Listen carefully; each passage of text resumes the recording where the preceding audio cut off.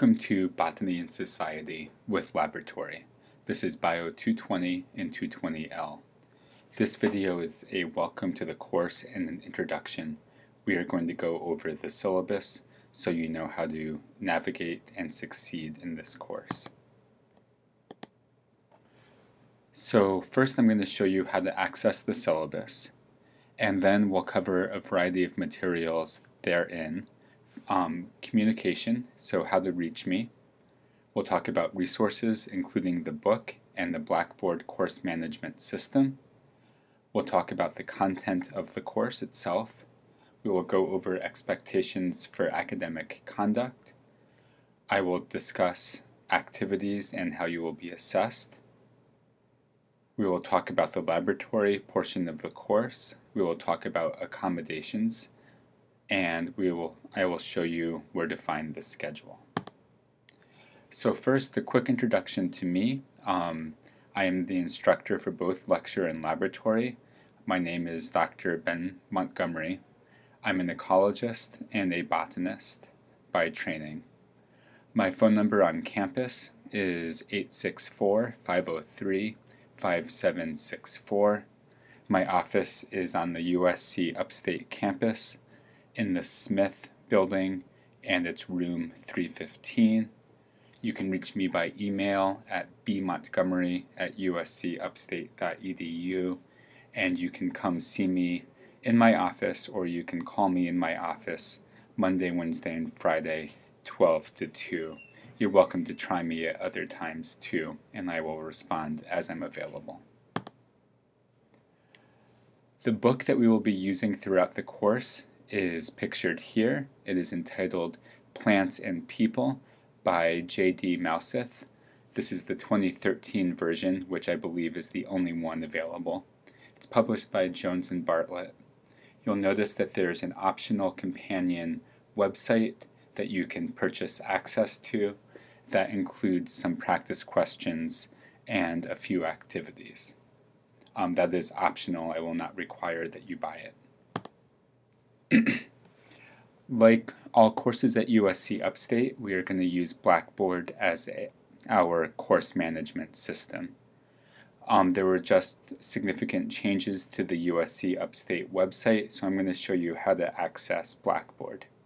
From the USC Upstate main page, you'll see a banner at the top that looks like this. Click on the Quick Links menu, and that will open this menu down below, and you can find Blackboard as your fourth choice down. When you're in Blackboard, you'll probably have a variety of courses listed. The two that you'll be looking for this course are Bio U220 and Bio U220L for laboratory. You will need both of those tabs. Since we're here, I will point out as well that from the Quick Links link on the USC Upstate main page, you can find information technology. So if you are having trouble logging into Blackboard or accessing your email, for example, then this is a good place to find contact information for people who can help you with those problems. So if you log into Blackboard and you're successful, then you should be able to click on that first link for Bio U220, and it will bring you to a page that looks like this. You can see there's a banner of various plant images across the top, just to remind you what page you are on, and then you should see this menu at the left-hand side of the page.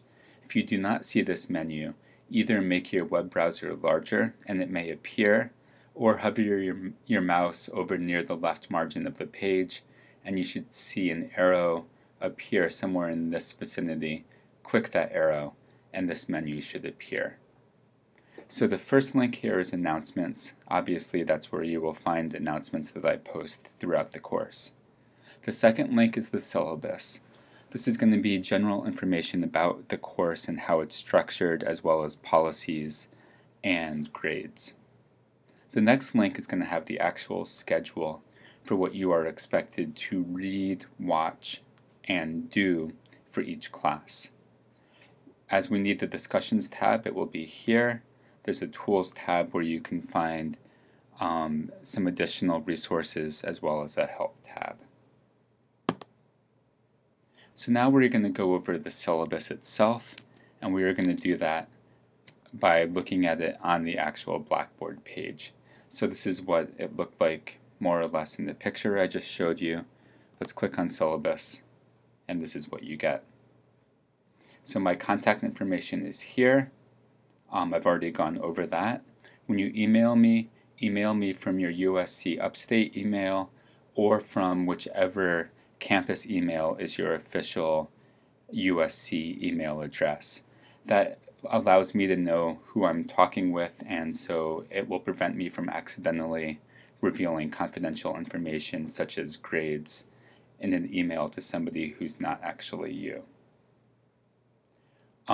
You can talk to me by email is easiest, but you are welcome to phone. You can leave a voicemail, but it's hard for me to respond to voicemail because I then have to try to type your email address from your recording of it on voicemail. So oftentimes it's easier just to go straight to email. I'll answer my phone as long as I'm not talking with another student during office hours. If you want to meet by Skype or some alternative video conferencing technology, I'm happy to do so. We'll just have to set that up in advance and exchange usernames. I've already specified the book. Again, it's listed here, and I've specified that we're going to use Blackboard as our course management system. Remember the two tabs, one for lecture, one for laboratory. So let's now talk about the content of the course. Here's what I expect that you will get out of the course over the upcoming semester. We're going to talk about, as you can see, a variety of different subjects. We will talk about how plants allow for societal needs such as food and resource production, nutrient cycling, and pharmaceutical development. We will talk about sexual life cycles, including the roles of mitosis and meiosis in those life cycles, and how sexual life cycles allow individuals to create genetically variable offspring. Related to this, we're going to talk about genetics and how they explain patterns of trait inheritance.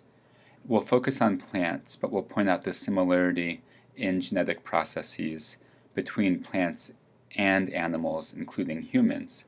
So what you learn about genetics will be applicable to humans as well. We will spend a lot of time talking about the structure and function of plant parts. This is going to include small things like cellular organelles, as well as tissues and organs.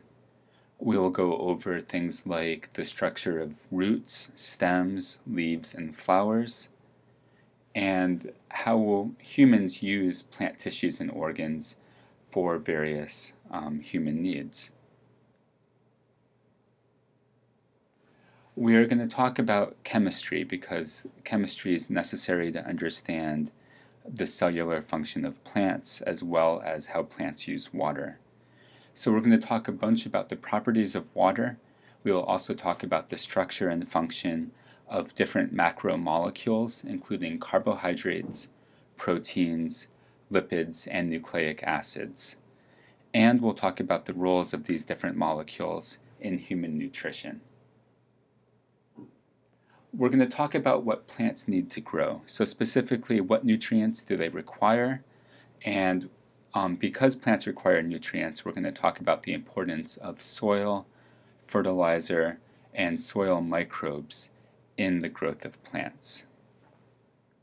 We're going to talk about processes necessary for plants to grow and survive. These processes include photosynthesis, respiration, transpiration, which is the movement of water, and cell-cell communication.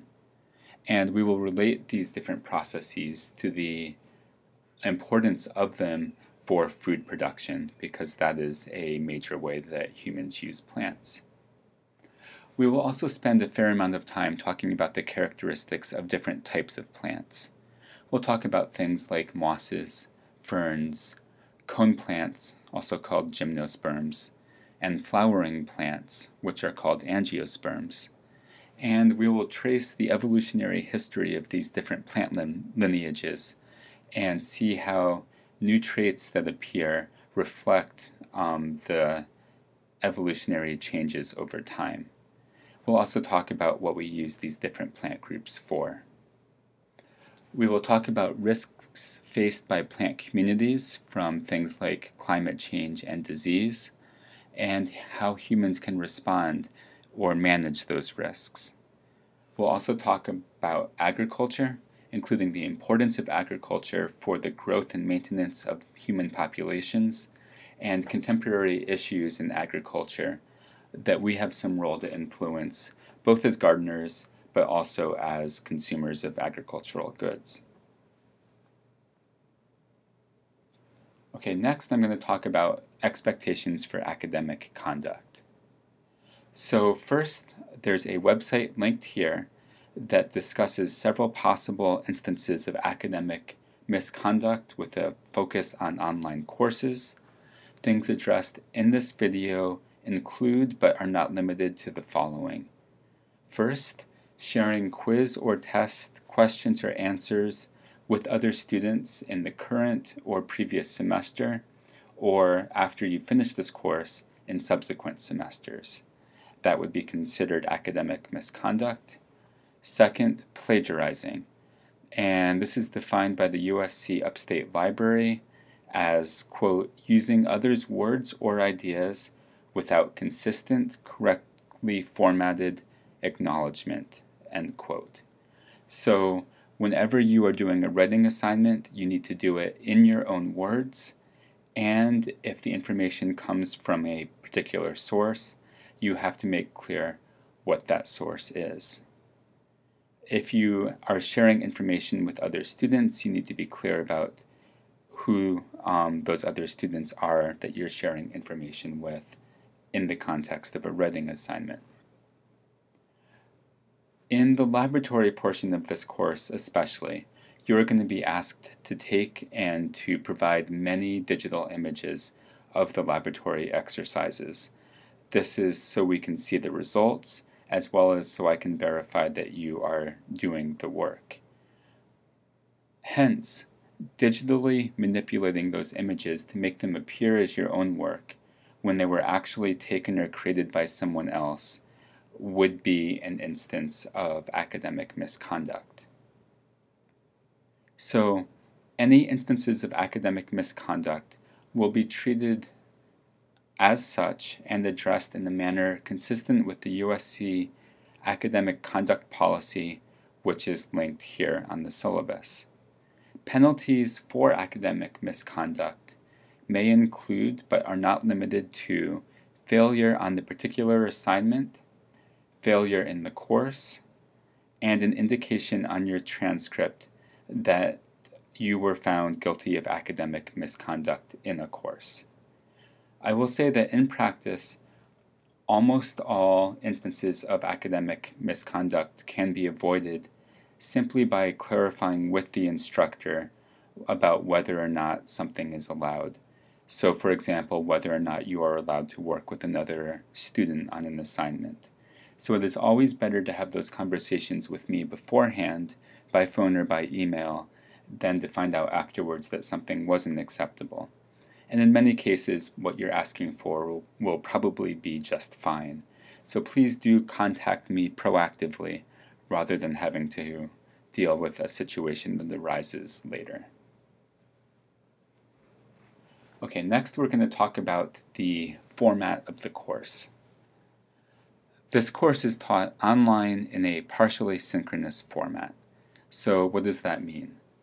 For the lecture portion of the course, which is what this video focuses on, there's going to be 3 sets of activities most weeks that don't have vacation days, and these will correspond to a Monday, Wednesday, and Friday schedule.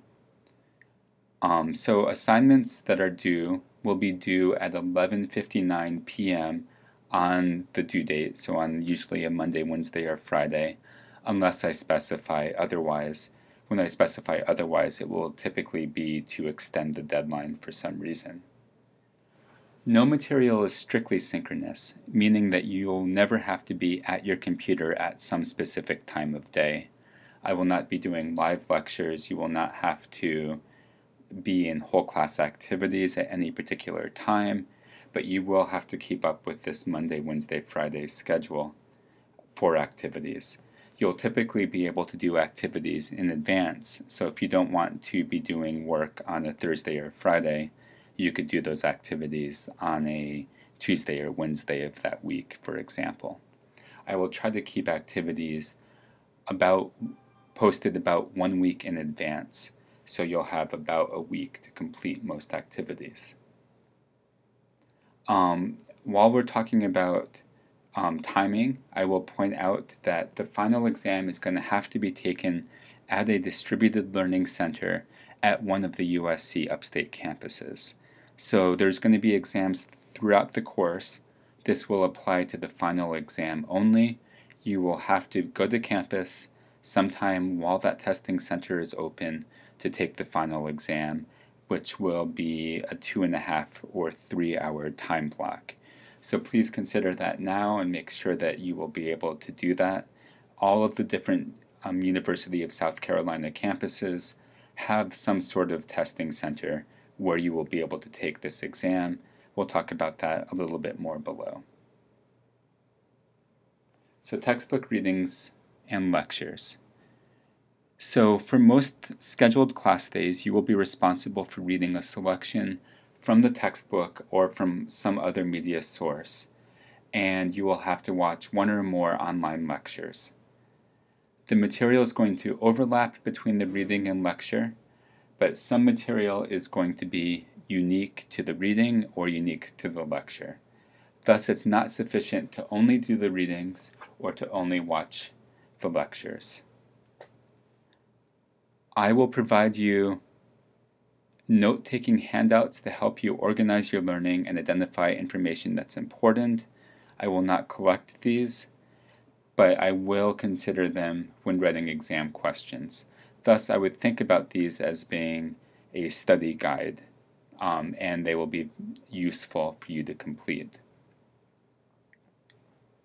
You will have daily quizzes. By daily, I mean corresponding to the Monday, Wednesday, Friday schedule of the course. You should do the reading and watch the lecture, and then you should complete the daily quiz afterwards. At the end of the semester, assuming that you've taken all of the daily quizzes, I will drop the 3 lowest scores. That means if there's a Blackboard problem or if something in life comes up and you just can't take it, then it will have minimal impact on your score. All of these daily quizzes together will account for 20% of your lecture grade. If you miss a daily quiz, then it will be scored as a 0. So it'll be important to take all of them, or at least not miss more than 3. And again, these will be due 11:59 p.m. on the assigned day. You will have exams throughout the course. There are going to be 3 midterm exams, each worth 12% of the lecture grade, and a final exam that covers all course materials worth 22% of the lecture grade. And it's this final exam that must be taken in a proctored environment on a USC campus, whether USC Upstate or somewhere else. If you are not a resident of South Carolina and therefore are unable to access any USC campus to take this exam, then we can make arrangements for you to take this exam at some other verified learning center in your region, but I will require that you notify me about this residency status within the first 2 weeks of the semester, so we have time to make arrangements. Throughout the course, there's going to be a variety of small activities related to lecture that you will need to complete. These will add up to about 22% of your lecture score.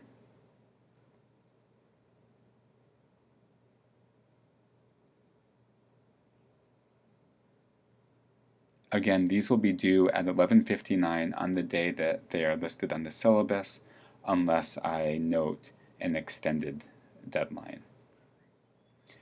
Laboratory is a large portion of this course. It is required. The laboratory is worth 25% of your final grade. So this is a 4-credit course. One of those credits corresponds to laboratory, 3 of them correspond to lecture. And at the end of the semester, I will compute a weighted average of the 2, and you will get only 1 grade on your transcript. I've already pointed out the separate laboratory tab on Blackboard, which you will need to watch for laboratory activities. And there's a separate laboratory syllabus, which can be found on the BIO 220L website. So I will not talk about those specific activities here. This is just a reminder that you do need to be keeping up with those activities, and they do start immediately at the beginning of the semester. Late assignments. Generally, late assignments will not be accepted. However, I am willing to consider exceptions on a case-by-case basis, contingent on having documentation if there is a reasonable excuse. So examples of when I may accept late assignments would include documented sickness or a documented health emergency of you or an immediate family member, and I will usually ask for communication from a medical provider as the documentation. If other situations arise, you are welcome to contact me. I don't make any promises now, but it cannot hurt to ask. Okay, so many students require accommodations due to disabilities, and USC Upstate supports the ongoing development of an accessible university that embraces diversity through educational programming, services, resources, and facilities that are usable by all members of the campus community. In keeping with university policy, any student with a disability who requests academic accommodations should contact Disability Services at 503-5199, that's an 864 area code, to arrange an appointment with a Disability Services staff member. You should do this as early in the semester as possible, as accommodations are not provided retroactively. I strongly encourage you, if you have any disability that can be accommodated, I strongly encourage you to go ahead and do this. It's always better to have accommodations early than to start off the semester poorly and then have makeup work that you need to do. So the actual schedule of activities in the course is not included on the syllabus page. I'm going to show you now where that information is linked. In fact, one place it's linked is this link down here at the bottom. That will take you to the schedule. But you can also see the schedule over here under syllabus and the left-hand menu. And here you will find a day-by-day listing of all of the activities corresponding to a Monday, Wednesday, Friday schedule, as well as a short summary of the lab activities. To see details of the lab activities, you will have to go to the laboratory page on Blackboard.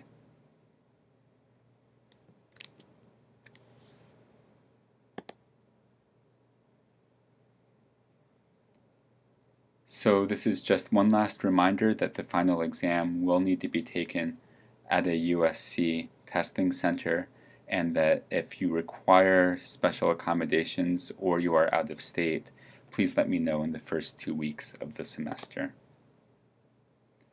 Laboratory, we've talked about a little bit. Please remember you need to be enrolled in both, and you need to complete the activities in both. Those activities relate to lecture topics. There are usually multiple activities each week. Activities start immediately. Because this is a botany course, you will be growing plants, and those plants need to be established in favorable growing conditions. So there are even though the first week of the semester is a short one, there are several things that you will need to do this week. So make sure you check both the lecture and laboratory Blackboard pages on a regular basis. Finally, I want to end with some advice on how to succeed in this course. First, keep up with the assigned schedule. Plan ahead for due dates if work or family activities or other classes are going to cause a conflict. Try to get that work done ahead of time. Second, the readings start immediately, so if you do not have the book, then go ahead and purchase it. It should be available for purchase at the USC Upstate bookstore, but you also are probably familiar with other ways of getting the book through online sources, for example. So please do make sure that you purchase the book and are able to start the readings. Please check your email daily. Whenever I post an announcement to Blackboard, I will check the box that requests that announcement also be emailed to you. So if it's necessary to change the schedule or to provide clarification, that will happen by an announcement, and it will be easiest to find those by checking your email. Laboratory activities takes time and planning ahead, so make sure that you have that time scheduled, and make sure you look over the laboratory activities early in the week, because there are some instances where you need to do something and then wait several hours or even overnight before you can do the second step. Finally, please contact me with questions. I am paid to be here to help you with the course and certainly to clarify when something is unclear. So I probably will not know it's unclear unless you do let me know. So I will appreciate it, and it will help your performance if you let me know when questions arise.